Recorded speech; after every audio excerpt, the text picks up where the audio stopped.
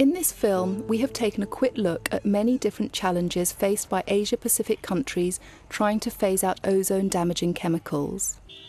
These hurdles have to be cleared as the region moves towards 85% reduction in 2007 and full compliance by 2010.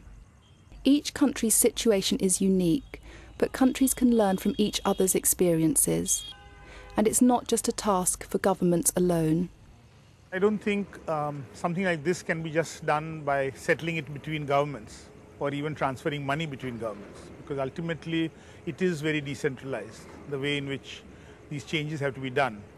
And if you don't really involve people, it's extremely difficult. I think you really do need education to play a very major role. Compliance needs a good mix of policy, law, regulations, capacity building and awareness raising.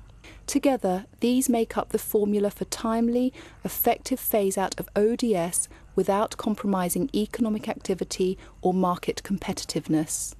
The Multilateral Fund and its implementing agencies have played a catalytic role in assisting countries to develop and implement national strategies and programs. The Fund has approved a number of projects to help Asia-Pacific countries to meet compliance targets. These are being implemented with the involvement of the World Bank, UNIDO, UNDP and donor countries like Sweden, Japan and Australia. The UNEP CAP team is providing technical assistance to these countries through 2 regional networks of national ozone officers. Technical cooperation between developed and developing countries has been the bedrock of success for effective phase-out so far. Now, Asia-Pacific countries can also look up to the more experienced countries in their own region through the South-South cooperation initiatives of UNEP.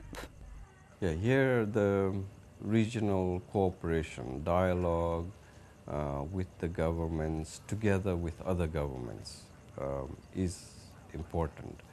I think as a region, when countries, big and small, big countries like China, like India, sit together with small countries like Maldives or Nepal or Bhutan, there is a sense of regional ownership.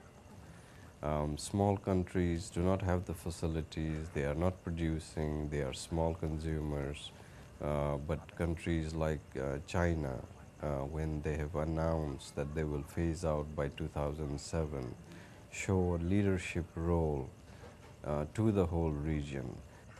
The world is at a tipping point in eliminating ozone-depleting chemicals. The Montreal Protocol has been recognised as an international environmental agreement that is succeeding. But there is much to be done before we can rest assured of an ozone-safe world. For climbers on Mount Everest, the last hurdle is known as the Hillary step.